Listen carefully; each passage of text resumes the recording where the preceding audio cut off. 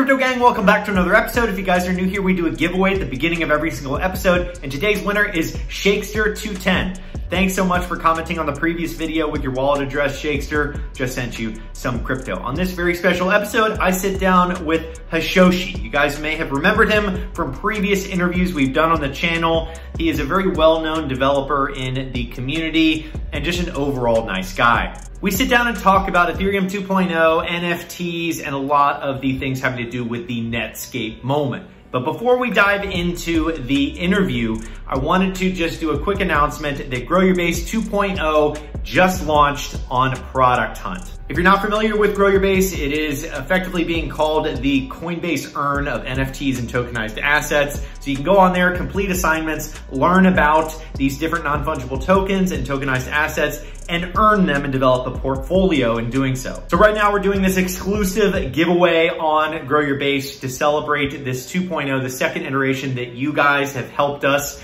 develop over the past year. All the links will be in the description below so you guys can check out not only Hashoshi's YouTube channel and his Twitter, but also the Grow Your Base campaign where we're exclusively giving away some crypto kitties. Without further ado, let's jump into the interview with Forrest, aka Hashoshi. What's up, everybody? I am here with Forrest, aka Hashoshi. How's it going, Forrest? Pretty good, man. How are you? Going good, going good. Thanks so much for coming on the show, man. Yeah, thanks for having me. Super stoked. Yeah, if you guys are new to the channel, we've actually done multiple episodes in the past, and it's been a lot of fun watching each other grow on YouTube. And Totally. I really wanted to learn from Hashoshi himself about Ethereum 2.0. So I remember, I think we talked about sharding the last time. Yeah, I think so. We touched on it. Yeah. And God, it feels like a really long time ago. It feels like an eternity ago. Yeah, it's like a week in cryptos, like feels like a year. But in terms of, can you just describe to the audience what your opinion is on Ethereum 2.0 and what that means from a broad sense? For sure. So Ethereum 2.0, first and foremost, is categorized by the move away from proof of work and towards proof of stake. So the security of the network is going to be dependent on your stake in the network in terms of your Ether stake.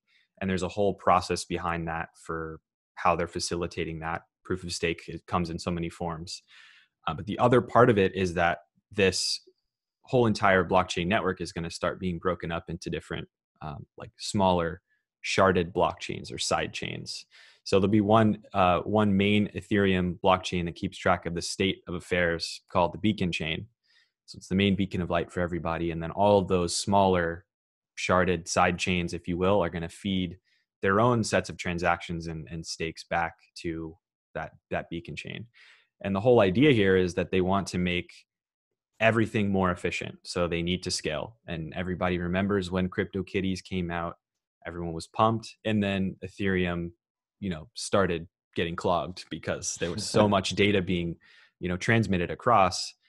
And every time piece of code runs on a smart contract and something is, big pieces of data are transmitted, everybody's got to do that same operation to make sure that it's valid. So that caused some issues. Yeah, too many kitties. Too many kitties, man. Too many kitties. But, too many kitties. But yeah, so Ethereum 2.0 is really it's all about scale. And, people are like, oh, it's about making the network more secure. I don't even think it's about that. I think it's, everything's like a balancing act. Like there isn't a blockchain out there today that is scalable, infinitely easy to use, with a Turing complete scripting language for smart contracts that's also infinitely scalable and whatever. Like there isn't one. And so this is trying to balance the economic part of consensus that helps secure the network and also keeping intact some of their smart contract functionalities and improving those. So it's trying to bring the best of both worlds without sacrificing one big piece. And it's really tough to do. Yeah, I mean, Ethereum, as it stands, is mind-bending to me because it's accomplishing so many things that it's so meta that Yeah. when you're thinking about how you're programming incentives for people to participate in this network. I just it when I first saw it and started kind of dabbling around in it and trying not to lose too much money or anything like that. Yeah. I really I saw massive potential. I didn't participate in the ICO or anything like that, Yeah. Neither did but I. yeah, that was kind of a frenzy and chaos. But it was fun to watch, as Hmm. as sideline. But I think that in terms of the amount of developers that are focused on the problems around Ethereum, at this point, it's probably, I think it's over 200,000. I think it's over 200,000 developers. At least. Yeah. And that is, I mean, a staggering amount by all measures. That many developers Yeah. focused on one project. Yeah. And people like, I say, a lot of people say, oh, well, Hashoshi, Ethereum developer. Like, I'm not even like, I'm not a core developer for Ethereum. Like, I hope no one thinks that I am because I'm totally not. And I've never claimed to be. But for me, I like to build things with Ethereum. And the difference between the first time that I started tinkering with Ethereum in 2015 and now in 2019, how much easier it is and how much better everything works, it's astounding. And that credit really goes to not only the core development team, but all the other like amazing, intelligent developers that have created tools to make life easier. Like the Truffle team, I credit them with a large proportion of Ethereum success because it's allowed dApp developers to A, have templates to work from all the like the whole time, and B, giving them tools to abstract some of the more complicated parts of the process and make it faster. Like I could not live without Truffle, period. Cool. What is Truffle exactly? It's like a template. Yeah, so it's like a suite of tools and templates built for Ethereum, but now they've spun out of consensus and they're now their own company with their own sort of mission, and they're now extending their tools to other platforms. Oh, But they provide easy templates to work from for dApps. So they have like um, UI frameworks, basically like templates, like folder structures that you can use to build a dApp faster and use an example. And then they also have tools to help you deploy your contracts to a local test chain, to help you deploy contracts into a production environment on a test net or a mainnet, tools to help you test in your development process, and like just things to make it easier throughout the whole development process and deployment. that's awesome. I know there have you heard of the company Pocket? They're Yeah. yeah, they're fantastic. I've met their CEO Michael. I had him on the channel, Hmm. and they're very much trying to do not a suite of tools or anything, but they're trying to allow people to deploy these dApps in a Yeah. decentralized way that is once again so meta. Like all this stuff it's you're dealing with something that's decentralized, and when you talk about something like Tron that Yeah. is always boasting their transactions per second, that you're trading centralization Yeah. often for speed. For sure. And it's such a mind-bending problem to try and solve Yeah. that yeah, it's crazy. I mean, people get so mad, like so angry. I remember the first time I made a video about Ethereum 2.0. Everyone's like, Ethereum's dead because it's taking too long. Like that was almost a year ago. And we're still here. And people that said that clearly have realized now that it isn't dead. And they still have, not going to say an unlimited amount of time left, but until other projects start to, work that balance of centralization versus decentralization, scale, throughput, security, all that stuff. Until people start figuring that out, there's no rush whatsoever to put Yeah. something out.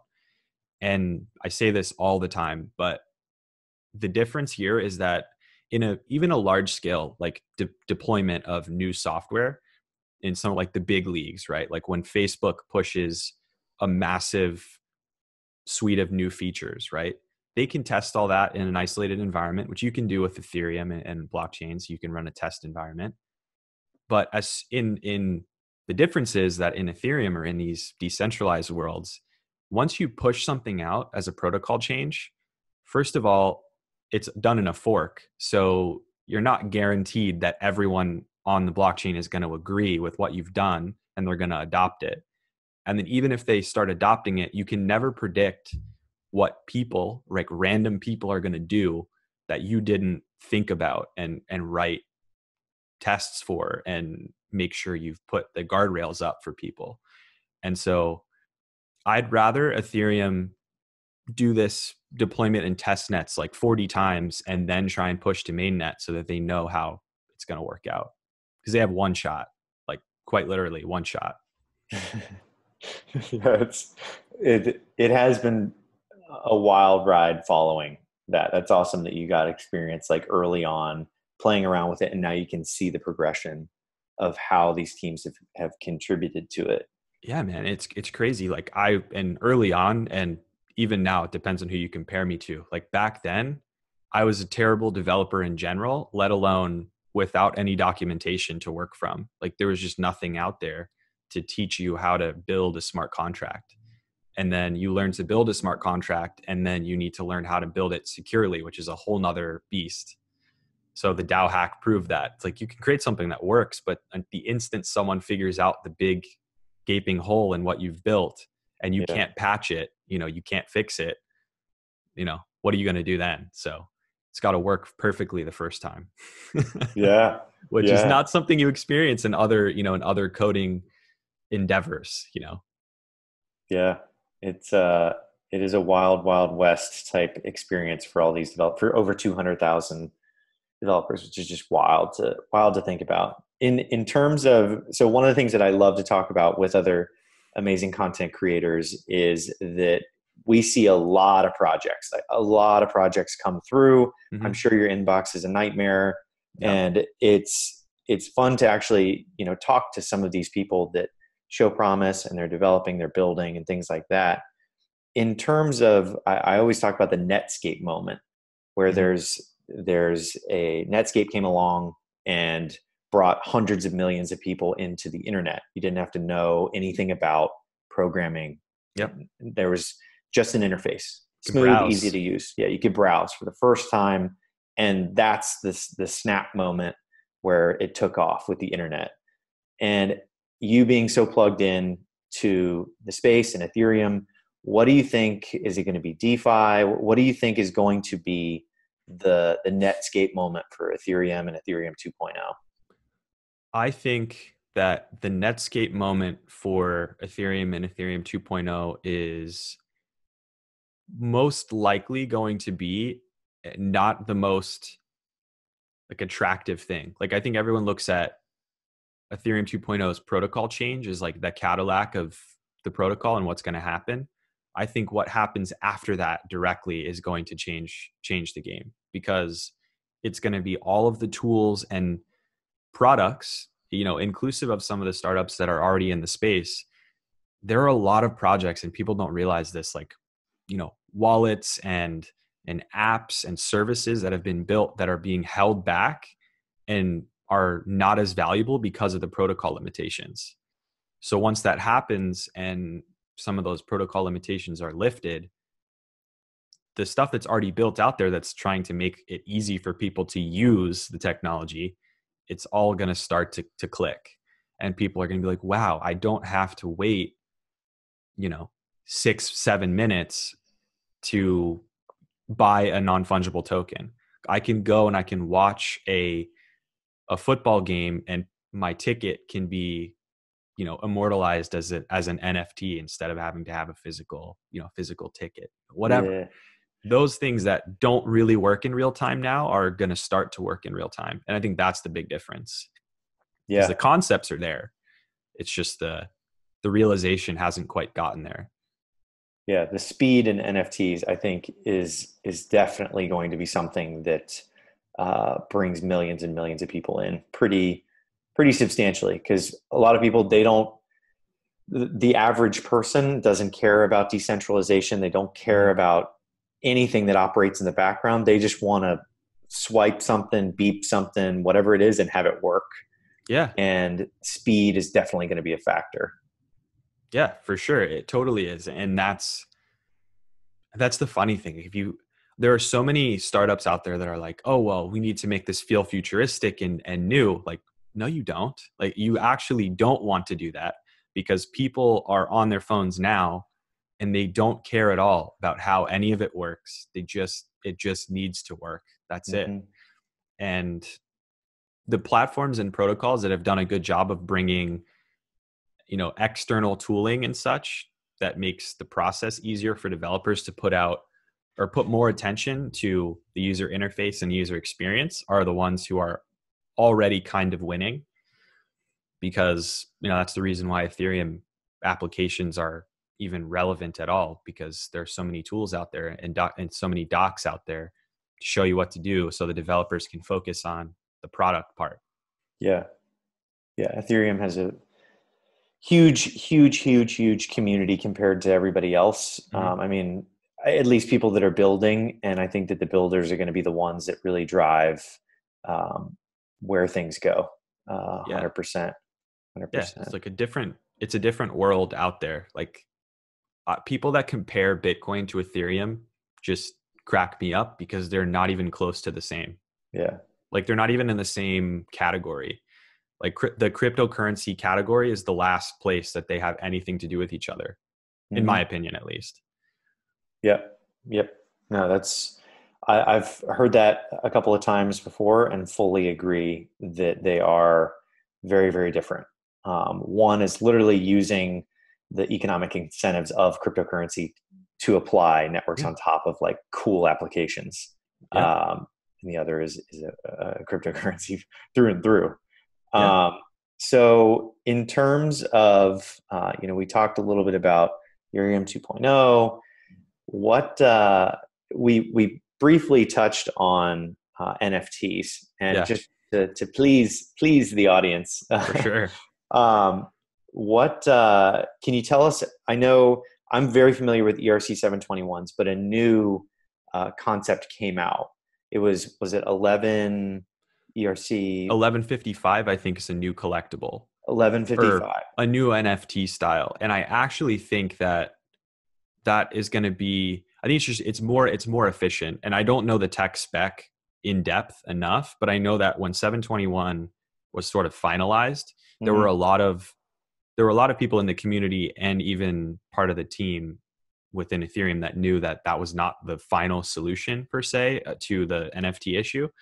And we saw that with Crypto Kitties and Crypto Zombies also just had to move a lot of their economy over to the Loom network, their very own sort of layer 2, because they just couldn't get it to work properly on Ethereum. NFTs are going to be huge, and I actually have a feeling that the standard is going to evolve multiple times before we see a really ironed out long-term viable solution. Because in Ethereum, essentially whenever a function is executed within a contract, more or less everyone on the network, every node on the network that's validating has to perform that same function over again to verify that the result is the same and that transaction that resulted is valid. So you can imagine how costly, and the reason why the gas cost in Ethereum, in Ether, is so high for NFTs, because there's just more data and more going on. And like a Crypto Kitty is basically just this big alphanumeric scramble that then gets translated into an image to you on a user interface. And those alphanumeric characters are expensive to process on Ethereum, which is just a big shared computer. Yeah, it is going to be really cool to watch how it evolves over the next few years, and just even with the progress that you've seen in terms of like how difficult it was and the little amount of documentation that was taking place in 2015 on Ethereum, and now where it is. I think that's with so many developers focused on it, they're going to be rapidly developing and progressing in NFTs for sure. Yeah. For sure. I mean, I experimented and, I didn't build anything super custom. I just took the standard for 721, the standard contract, and just implemented a couple of the functionalities to see. And if I'd done that test on mainnet, it would have cost me a pretty penny to do it, because just the basic implementation is a little pricey. So yeah, I mean, it's going to move in a different direction. I know the Uport folks, the identity application folks within the Ethereum ecosystem, are looking more and more like an NFT oriented platform for credentialing than they were before. So I think there's a play within identity for the NFT standard where your credentials can be almost like crypto collectible items, that may or may not have expiries. And your wallet as a collection of those is your identity, if you will. So there's a lot of potential. Yeah. Huge potential. Cool, man. Well, this has been a great conversation. Thanks so much for coming on the show. Where do you want people to come check you out? Right on. You can search Hashoshi on YouTube. That's HASHOSHI. And I'm on Twitter as @Hashoshi4, the number 4. So you can connect with me there. I respond to almost as every person that I possibly can. So if you ask me a question or say what's up, I'll be there. Cool. Yeah, that is very true. You respond to literally everybody. If I possibly can, I respond to almost to every person. Yeah. That's awesome. That's awesome. Well, the link's going to be in the description below, guys. Cheers. Thanks so much for watching. Thanks, guys.